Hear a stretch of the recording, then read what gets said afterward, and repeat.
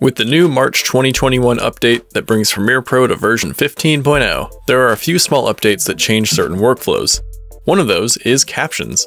The Captions workflow has been updated and, frankly, modernized. The old system felt clunky and outdated, while the new system is much easier and more intuitive to use.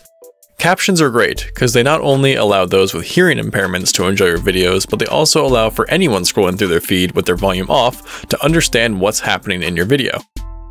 So, to get to the new Captions workflow, the best way is to use the Captions Workspace tab that can be found at the top of Premiere Pro. This will show the main timeline and program monitor, as well as the text section for captions and the essential graphics panel so that you can edit the captions. To create a new caption, the playhead needs to be on a section of the timeline that does not currently have any captions.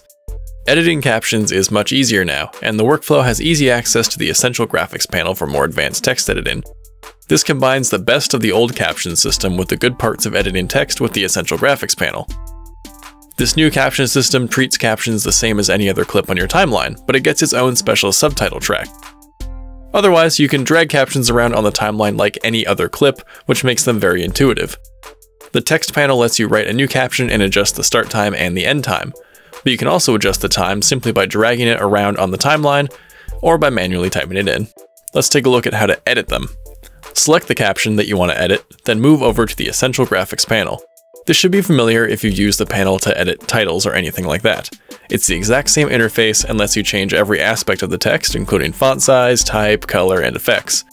When it comes down to it, the new Captions workflow works mostly the same as editing titles or text, which is a fantastic improvement that makes Premiere Pro feel more internally consistent and easier to use. Since this is the Essential Graphics panel and the caption is just a text layer, you can edit the text content either in the Captions text panel or in the program monitor itself. A few new features show up in the Essential Graphics panel specifically for captions. First is the ability to create a style or pick from a list of saved styles. This uses pre-built formats that had all the properties including color and font type already baked in. This makes it incredibly easy to create videos with consistent captions. You can also choose which area on the grid you want your captions to be placed on, although bottom middle will probably be the most common. If you've already written and timed your captions with an SRT file, you can easily import that file into Premiere Pro and the timings will already be set for you. So no matter how you prefer to do your captions, the new workflow makes it super easy. When you go to export, you can either create a sidecar file for uploading a text version of the caption, or burn the captions into the video, which is what you'll want if you spent time stylizing them. If you want to export a version without captions, just keep none selected.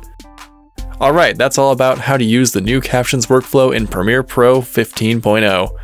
For more videos about Premiere Pro, subscribe to the FilterGrade channel now. If you enjoyed this video, be sure to like and subscribe and leave a comment down below. And if you're looking for professional LUTs, Lightroom desktop and mobile presets, Premiere Pro templates, and more photo and video education, visit FilterGrade.com today.